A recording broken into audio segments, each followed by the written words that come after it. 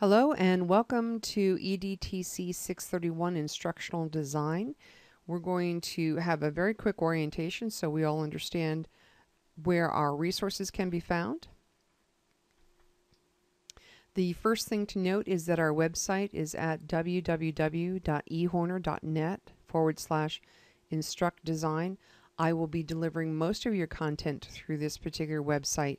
This is a web piece or course that's being retooled for WordPress, and until the piece is completed I don't want to post it on the MSCT website.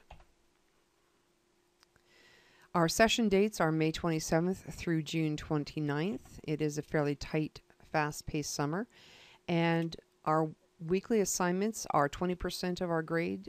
Module 1 is 40%, Module 2 is also 40%. Of course, you'll have many details related to all three of these elements as we get into our website. Of note, it's very important to understand that your weekly assignments will lead directly into your Module 1 and 2 learning pieces. Therefore, as long as you keep up with your weekly assignments, you will do fine in terms of preparing for Module 1 and Module 2. The framework that we are going to follow, each graduate class meets for 15 sessions. In order to do that over the summer, we break that into calendar weeks. So each chunk or calendar week is equal to 3 sessions. Each session is composed of readings, web development work, exercises. You'll be submitting most of your work through your website, some of it through the Moodle. All of your grades will be posted through the Moodle. If you need to reach out and get in touch with me, please email me at ehorner@ramapo.edu. Throughout the course, I will also be asking you to sign up for Google and Google Plus to get into Google Hangouts so that we can communicate via a video chat if necessary. Let's go ahead and take a look at our website.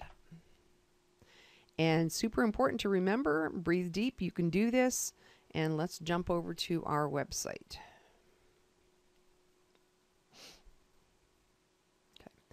The quick orientation here, of course, is starting in the upper left. Whenever you are throughout the website, just as in any WordPress, if you click on the main title, that will take you back to your home page. But in addition here, I have a home page over to the right-hand side.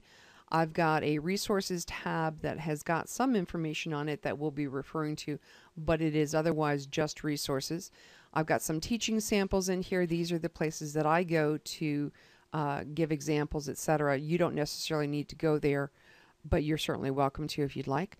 Along our right-hand side, I've got our assignments, and we can see that our assignments for Chunk 1 or Week 1, and this is Sessions 1, 2, and 3, are posted. Note that all of the activities in each of our chunks will always be due the following Sunday at 10 p.m. I do that so that you can pace yourself in terms of getting work done, also understanding that sometimes during the week things take up your time otherwise, such as work and life. And if that's the case, please devote some time on the weekend to getting your assignments done. Generally speaking, however, even though activities are due at 10 p.m. on a Sunday evening, I will usually open up the next chunk. For example, in this case, 4, 5, and 6, I will usually open that up this Saturday morning, mainly because some students are going to be ahead of the curve and they're going to want to get stuff done for the weekend for the next session, and they want to get it done early. Some folks are going to be working in this particular session. It's fine whether you're choosing to forge ahead through sessions in the next chunk or whether you're just working chunk by chunk. Again, just know that I will be posting the next sessions about 24 hours earlier so that you can get started if you want to. We will be using our course Moodle, which let me just show you super quick, is this. And in here you will have the variety of activities. And before I leave this particular page, note that you will also have your grades listed in here. And so this is the place to come and check on your grades, as well as taking a look at submitting any extra assignments that you may have. Okay. Back here at our common resource in terms of the website, we also have our syllabus, our calendar, supplies. There are links out to the website for students through Ramapo, the academic calendars, and of course Alert Me Now is very important. Note that we really will never close for a campus problem because we are an online class. We do not need to worry about any kind of campus closings.